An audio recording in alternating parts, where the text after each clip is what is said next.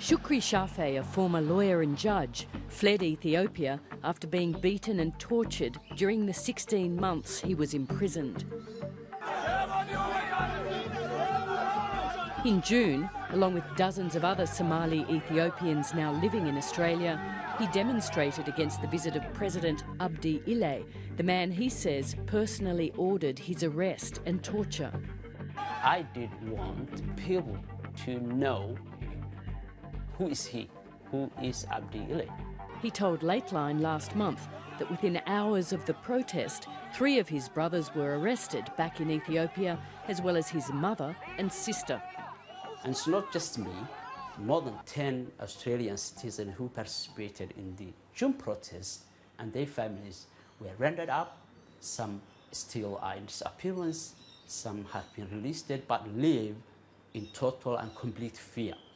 Human Rights Watch says at least 32 relatives of protesters were arrested in June.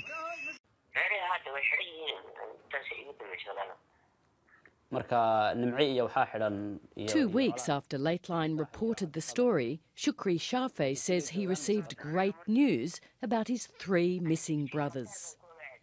They are out of jail according to my information since yesterday.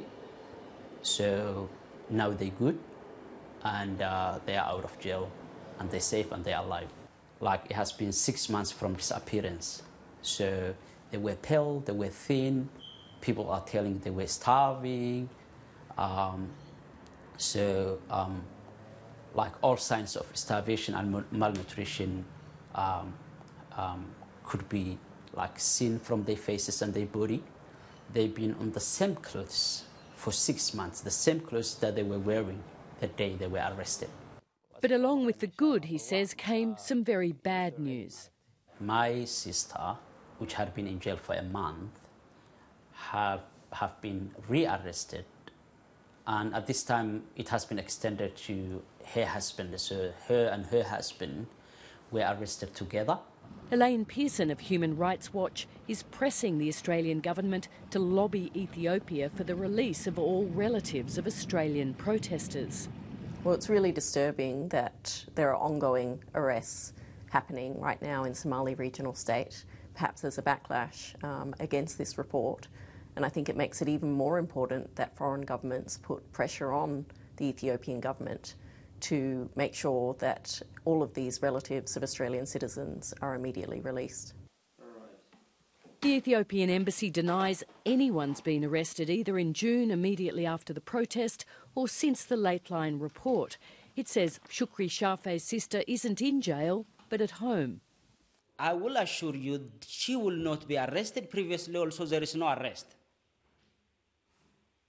So Shukri Shafe is lying to me?